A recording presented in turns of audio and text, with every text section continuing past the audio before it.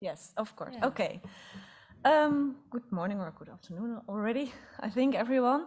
Yeah, my name is Carline Borest. I'm from the Port of Rotterdam Authority, and I work for the strategy department from the Port of Rotterdam. So we are working on all kind of strategic issues that we're facing towards to develop the port towards the future. And I already understood from the speaker previous this morning that was asking, okay, could the port maybe be an enabler of the transition in the area? And I think if you look more closely to the port, we actually know that we are in a position, and we are also willing and able to work on this transition together with all the stakeholders in the region, our customers in the area.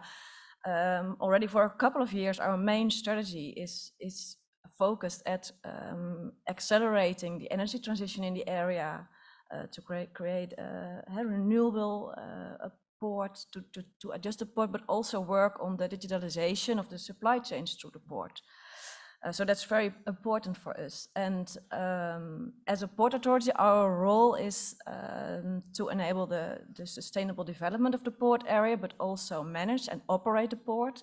And also we ensure that there's a safe and smooth handling of the ships in the area. That's also a very important role. And next to that, we work on the sustainable development of a future-proof port area. The aim of the Port Authority is so therefore also not only working on our competitive position, but even more to creating social and economic value for the area, to Rotterdam, but also for whole the Netherlands.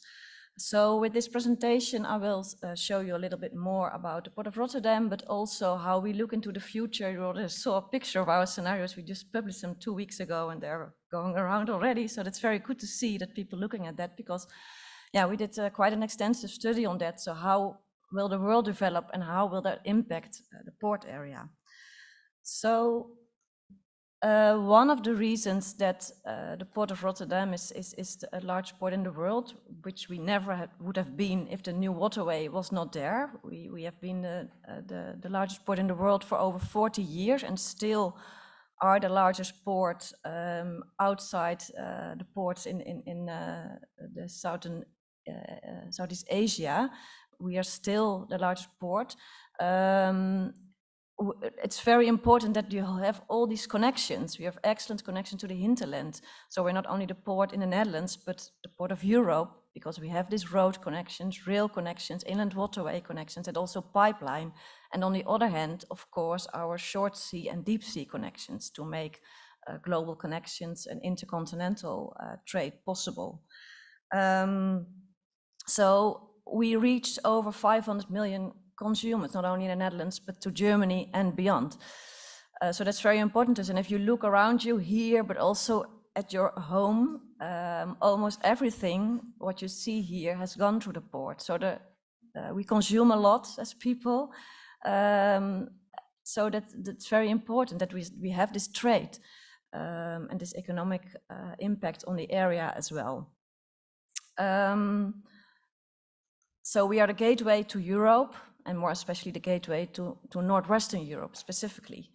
Now, you already have seen this picture also a couple of times. Maybe we started as a port in the city of Rotterdam, and in decades in centuries we have developed much even more to the sea. You see here also the new waterway on this picture. So it started, the large expansions started in 1954 with the Botlek area, 1958 the Europort area, 1969 we have further the first Maasvlakte, and in 2013 the second Maasvlakte came into operation. And we also, a couple of years ago, we finished additional dredging in the new waterway, but also in the Botlek area. So that vessels of also with a draught of to 15 meters can enter the Botlek area. And that we also see here that very important of our competitive position is this draft of the area, because we are the only port in Europe that can have this large dry bulk, liquid bulk, container vessels 24/7. We can handle them, these vessels in the port, and vessels are getting bigger and bigger. And that's also good because that provides us economies of scale. As larger vessels, they sail more sustainable, more safe, more efficient. So as a port, it's very important to us that we can facilitate that and that we can see, okay, how can we provide our customers the best to create these efficient supply chains through the port. So the whole port area, we already know it's 25 miles, 42 kilometers towards the sea. We have a throughput of about 469 million tons per year.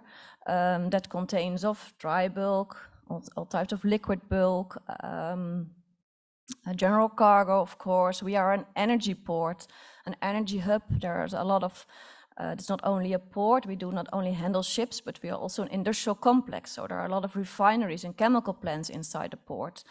That also implies that we have a lot of CO2 impact on the area and on the world. And that's also because 13% of the energy used in Europe is going through the Port of Rotterdam.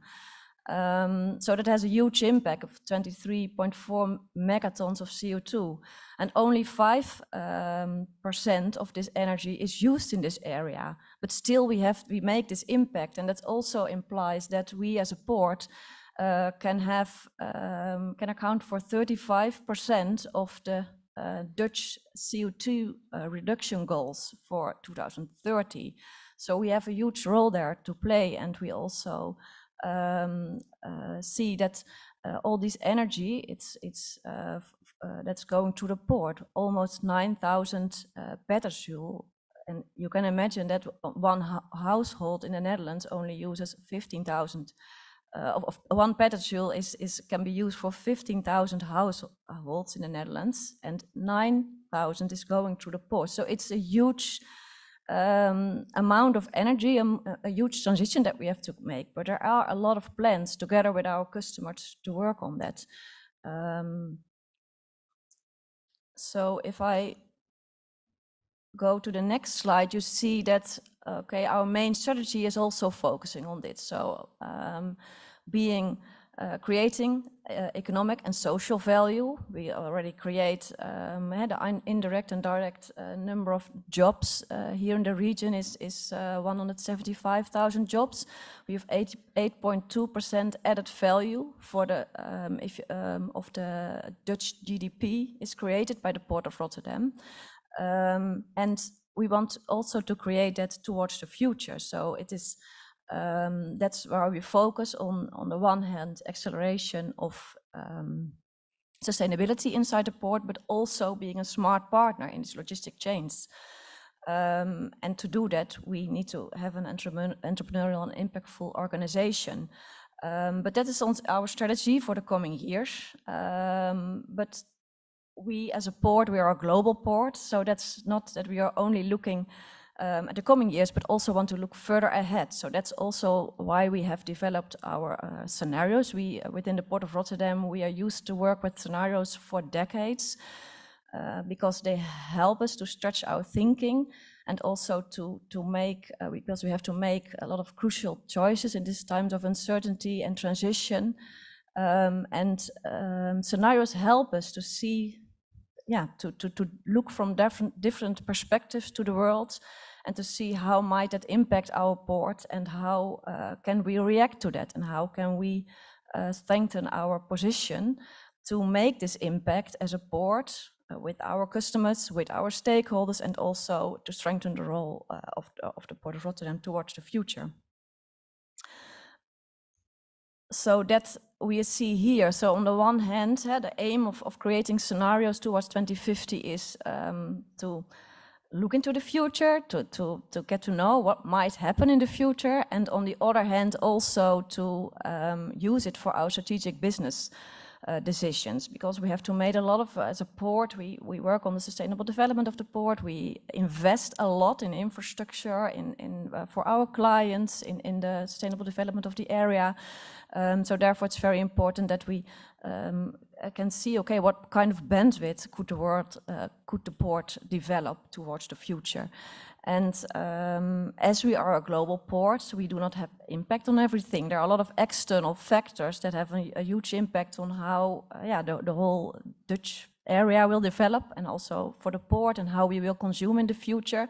We don't know that the consciousness of the people will change. There will maybe a more attention to living environment, geopolitical stability can be high or low. We all know the war in Ukraine has a huge impact on trade flows worldwide. Consumers, they might look for a better price, or they might change to looking more for quality. We have also government policies, this impacts how global supply chains behave. So what you see here is all the 8 key drivers of our future scenarios. So that are the 8 items that have the largest impact, but also the largest uncertainty on the development of the port towards the future. So these 8 drivers, they form the basis of our scenarios, and with these 8 drivers as a basis, so part of them are more macroeconomic related, part of these drivers are more have a more closer impact on regional Europe as a region. We have created 4 different global scenarios, so that are narratives, storylines of how the world may develop towards 2050. So we have these 4 scenarios. So we created a kind of scenario tree that we started with 2 primary pathways that will develop towards 4 pathways towards the future. And we see here, so the first pathway is more related to global cooperation, a 1.5 degrees target, broad prosperity, while the other 2 pathways more towards the protective markets and wake-up call are more related to resilience, defense, efficiency, financial prosperity. And then we see, now because of time I will not go into deep details, but connected deep green is when it accelerates. There will be a world which is working in cooperation towards reaching this 1.5 degrees goals that will create broad prosperity, global trade lanes, economic growth, and regional well-being. There will be a tilt that will be seen that not the whole world can work together on these goals. So there will be a more focus on a regional clusters of countries will more work regional towards an interest in well-being. So that will create a whole different kind of world where the basic industry also will decline in Rotterdam. Now, protective markets is a further extension of the primary pathway, and wake-up call is a late but fast transition towards sustainable energy. And how you see that can impact our port, we already saw this picture. It creates a bandwidth of about 175 million tons towards 2050, where we can see that the 4 global scenarios will develop very differently. So it looks a little bit smooth, but the underlying characteristics of the development of containers, dry bulk, liquid bulk differs a lot. And we developed this in cooperation with Oxford Economics. They use their global economic model to model the macro impact of our global scenarios. And together with Oxford Economics, we built a demand-driven model. So we looked at the development of the demand in Europe, which is dependent on all kind of macroeconomic factors. And this demand development in Europe also says something about the possibility of trade flows to Rotterdam. So then you see here that the port of Rotterdam will change. Whatever may happen, our portfolio will change a lot. We used to be a fossil port at this moment. We have very few renewable fuels at the moment. You see it on the left hand. A very balanced portfolio as well, with containers, liquid bulk, dry bulk. But towards the future, you see here the 4 scenarios, it will change. For example, in Connected Deep Green, all fossil flows are gone. There are no no anymore. They are zero. But instead of that, we have a lot of renewable fuels going through the port, like hydrogen, ammonia, but also synthetic fuels. And there will be dry bulk and also containers, and there will be a growth in throughput. In regional well-being, it will be a whole different picture. We see here that the basic industry will decline, the energy-intensive industry, because there will be trade barriers around the world. So it will not be accepted here to have all this industry, or industry will choose itself to go somewhere else, like we see already with, for example, the energy prices here. Can harm the industry, but then we still see that there will be, because we still consume on a certain basis, we will have more semi-finished product imports in regional well-being. So for every scenario, we see that there is a different view of the port, a different portfolio. But even in protective markets, when we see there will be no CO2 neutrality before 2100, even there the fossil fuels will decline to about 30% that we have now, because we are still focusing as a port, as a Dutch government, as Europe on these climate reduction measures. So, and then maybe I will skip this one because this one shows, okay, how will the port be changed? Because we are a lot of fossil related port, but the new, the CO2 reduction, the climate goals will have a lot of impact, a huge impact on the port, with CO2 flows, with hydrogen flows, with new pipelines. We will be a circular port, and this will have a huge impact. And we were able to model this everything and to quantify it, to look at, okay, how will this substitution take place? How will this transformation of the port take place? Now, the last slide, you already have seen this, but I wanted also to touch upon this a little bit, because we are here for the new waterway as well. This is our, the safety and environment of the area is very important to us, and that's why we also work very closely with the Delta program and with our customers to see, okay, how can we ensure that the port will be a safe port as well. And you can see that in the blue area, quite a large part of the port is outside the dike and outside the protection. And without the fence, and some with protection in the yellow area. And still, we are creating together with our partners, we are working on flood risk adaptation strategies, and the ones we have. Indeed, it's already mentioned before that in a couple of years these will need to be rearranged again. But until now, we see that until 2100, we are still, the strategy fits well what is needed to protect the port towards the future. But of course, it is looking much further away. Our scenarios go to 2050. This is already a lot further away, and we also have to look at that, because the port is developing. There are going to be huge investments in renewable energy. So it is very important that we also keep looking at this longer term to see that we can develop the port with the environment together.